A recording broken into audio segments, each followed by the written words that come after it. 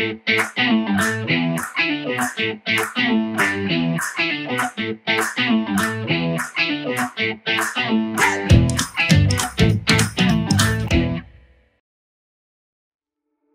Maker-Made CNC. If you think it looks familiar to the Maslow CNC, that's because it is. It's the same product with a couple upgrades, rebranded under the new company Maker-Made CNC, but also still holding onto the Maslow CNC name as well. In this video, I'll walk you through an overview of the build process, but I'll be making more detailed videos on each step of this build to be released soon after this one, so make sure not to miss them by subscribing and hitting the notification bell. To start off, I'd like to mention that the build plans provided on the Maker-Made website are way more improved compared to the instructions with the original Maslow. Each step of the build has its own PDF that details the materials and tools needed for that part of the build, followed by detailed steps with illustrations to help along the way. So, getting into the build. The first thing we're going to do is cut down all of the 2x4s for the frame. As mentioned before, when ordering the Maker-Made CNC kit, you get everything you need for the build except for the lumber and some screws and nails.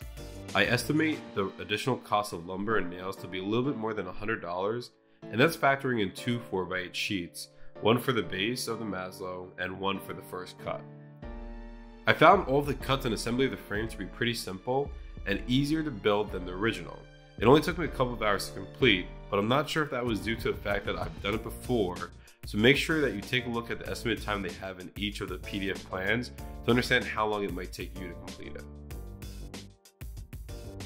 A great part of their new design and improved plans also is that they removed a lot of the difficult angle measurements from the build itself by implementing some more common sense techniques, such as aligning two pieces of wood at one end, pivoting the other end of the top piece until it reaches another part of the frame, therefore you're completing the needed angle for the structure.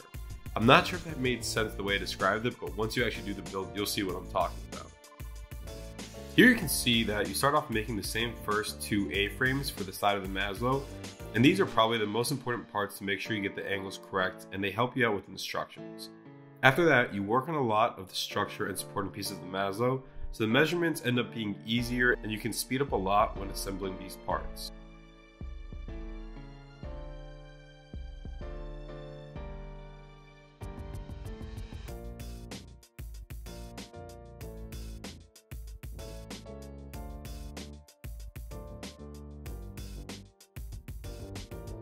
Another new part of this design is that there's no front-bottom support for the plywood to actually rest on. So I actually had to pick up the plywood and screw it into the back base support. I'm not sure if I like this. I might end up putting my own 2x4 across the bottom, but I do understand why they did it. It allows you to have a larger cutting area since the sled holding the router won't butt up against the bottom piece. I never had a big issue with this before, so I might still add the bottom support or maybe not. We'll see along the way.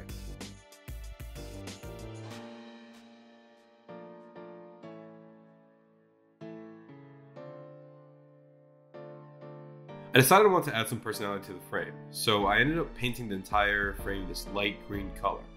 I also found that with this new frame design, there's plenty of room on the back to store extra sheets of plywood. I'm not sure if this was a planned benefit of the frame, but it's a really great addition.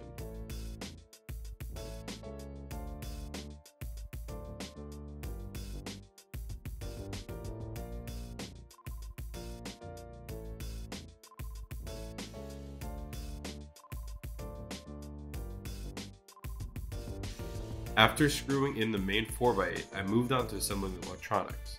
There's no major changes from the original Maslow here, including the fact that you have to make sure you plug the power cords into the right ports to ensure that the motors are getting power. Other than that, you just plug in the cable to the correct ports for the X and Y motors, and there's another port if you purchase the Z-axis motor, which I highly recommend. You plug that in, hook up the USB to the computer, and at the end you attach the circuit board assembly to the back of the Maslow. I recommend still encasing this control board because there's going to be a lot of sawdust flying and this can cause issues on the board and possibly short it out, so it's a simple fix by buying a box to put in. The main Maker-Made CNC design has the motors mounted on the top support beam with the chains being tensioned towards the center of the beam, and these motors support the router from above.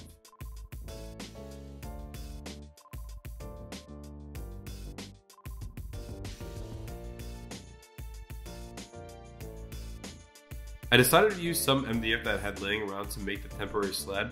When making this part, you don't have to worry too much about the size of the parts. The main factor to ensure for this, and also for the final sled, is that the router and chain supports are as centered as you can make them. The new MakerMade team actually offers a pre-built sled for purchase, which I highly recommend, although I haven't purchased it myself. But not having to deal with the hassle of getting the cuts and mounting for the router correct is 100% worth the extra money in my opinion. However, if you want to save the cash, just do the best you can to make sure everything's centered, and after making the temporary sled, you'll actually calibrate the machine and you can cut out the final sled a couple of times. If you repeat the process and keep calibrating and cutting out the final sled with several iterations, you'll keep getting closer and closer to having a better sled because you're constantly improving on the measurements you made with the temporary sled. I find that even just using the first final sled iteration is good enough as long as you have a well calibrated machine, so just make sure, again, try to make sure it's all centered from the start.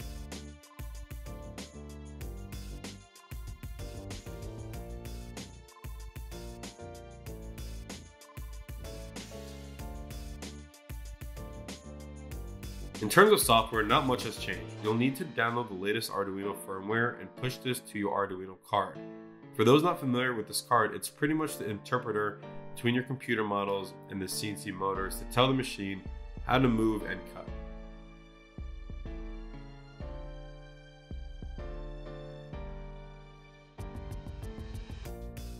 After ensuring that's up to date, you'll want to download the corresponding ground control version, which is MakerMade software for taking your CAM files and actually running the cut. With the ground control software, you'll run through the calibration steps, take some measurements, and enter them into the software before cutting the final sled. There's some settings they instruct you to go in and change right at the beginning of the calibration. This is really easy. The manual walks you step by step throughout the entire thing. You're going to choose the triangular setting if you're working with the base kit provided by the MakerMade team. You'll go in and rotate the sprockets so that they're lined up correctly.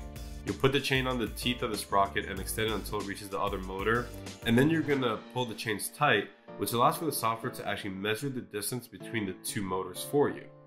After that, you just put the chains on the sprocket teeth again and extend it, and the software will actually extend the chains to the point where the router can be centered for the Maslow.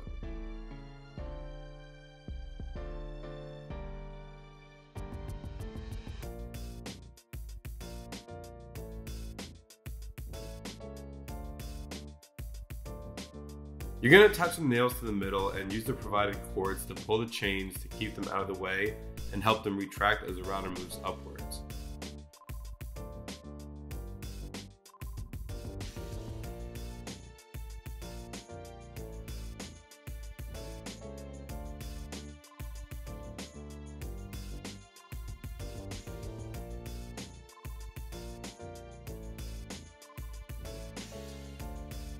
After all these steps, you just click Move to Center on the software and the Maslow will move the router to the center itself.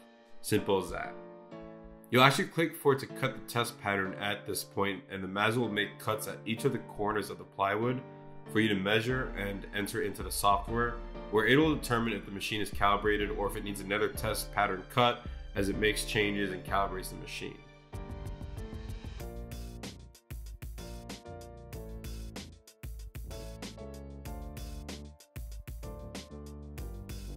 The nice thing is that the team has provided files that can be loaded on the free CAM site, makercam.com, and it has all the files ready for you to go to generate the tool paths and get to cutting.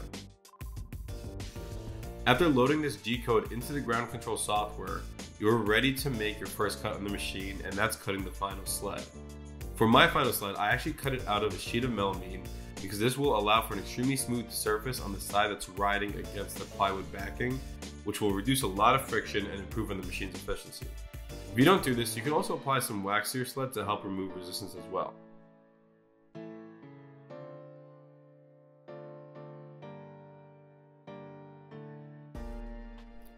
After it's all complete, just transfer the parts from your temporary sled to the final sled, and you're all done.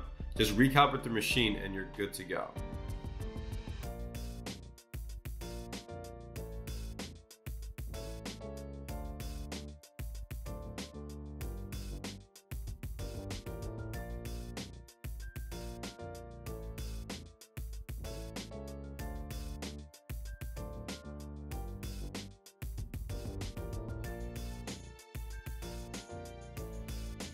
I hope you guys enjoyed the quick overview of building the Maker-Made CNC. I'm really impressed with the machine so far and have several project videos coming out. But make sure you also keep an eye out for the detailed build videos coming out shortly if you're looking for more information on how to build the machine.